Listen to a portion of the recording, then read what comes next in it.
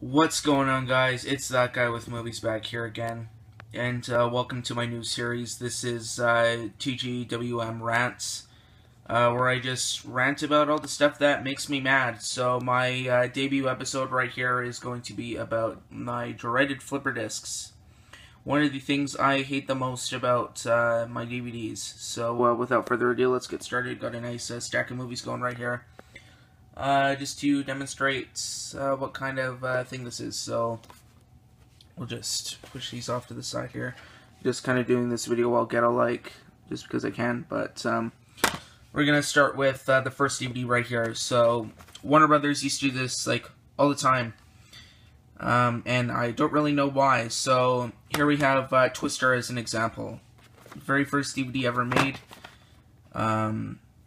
Still has a sticker on that. I'll be doing a rant on that here soon.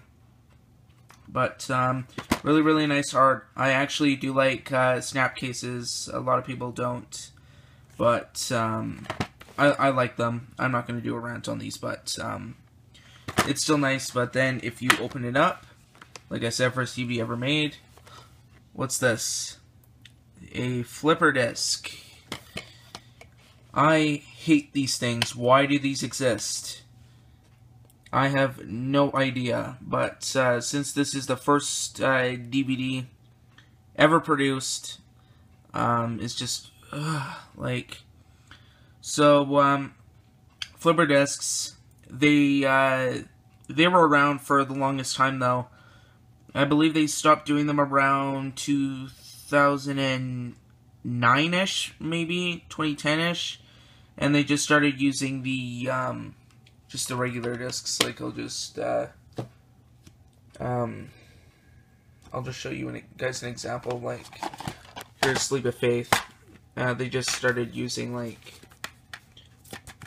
that kind of disc, but like I'm not saying like that's a newer movie or whatever, but they just started using like discs with art on them, or at least some of them do, but that's not really a thing to rant on. But flipper discs just are the bane of my existence, because they have the widescreen side and then they have the full screen side. Why do these exist? I have no idea, because if you scratch one side of the disc, you'll lose the widescreen side. If you scratch the widescreen side, you'll lose the full screen side, but I don't really care about the full screen side.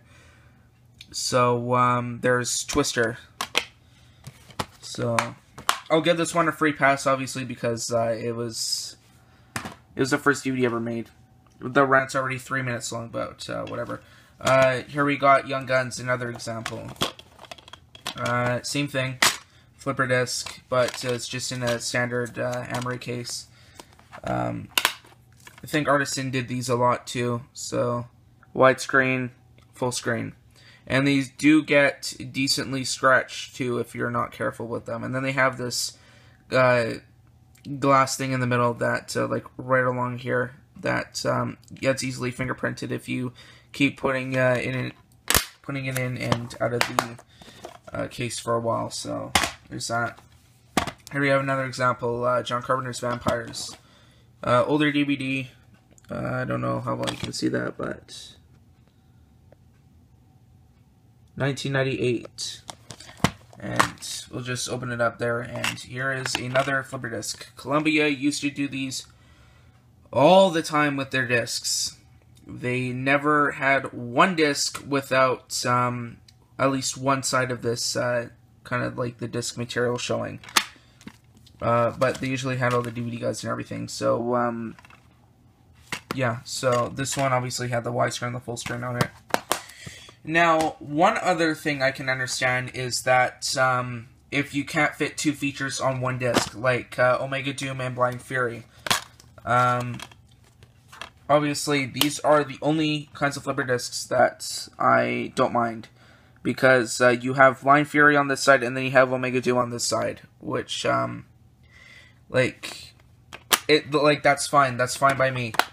It's just, I hate them when they just include widescreen and full screen. Obviously, everybody had a full screen TV back then, but I don't like them. And I just kind of refuse to get the new artwork variations. And just other like double-sided discs where you can see the material underneath. Here's Tommy Boy as another example, and I will show you how badly these things can get scratched. I mean, really, look at that. There are so many scratches on this disc. So many. I'm actually surprised that this still plays. Obviously, I actually just might replace this here soon. And my last example here, and kind of the end of the rant, is I got Coming to America here. So, here's another example of how badly you can get scratched.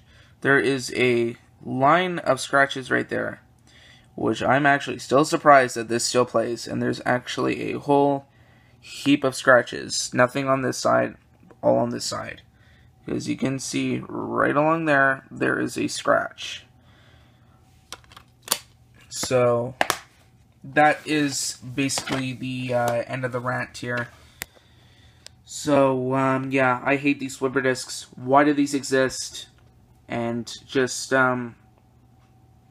because actually, on newer releases of movies that actually previously have flipper discs, I think they actually still do them. I don't know why nobody owns a full-screen TV anymore. Why are you guys still doing this? Just put disc art on one side of the disc.